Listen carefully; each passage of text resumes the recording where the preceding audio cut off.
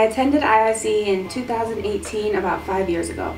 My favorite memory would have to be working in the student salon and practicing on real clients with the security of my educators being there to help me. I don't think I've perfected anything.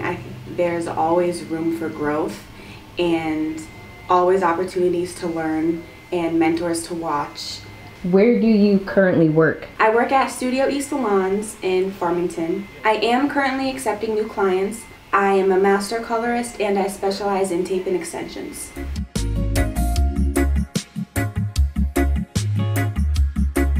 How has your experience been working with Kaity? Oh, great. She kind of hit the ground running when we first here. She came as a trial run basis, but you know, she's been steadily expanding her clientele ever since. If you could recommend like someone else that you want to see. It could be from any time. Yeah, anytime. Talia.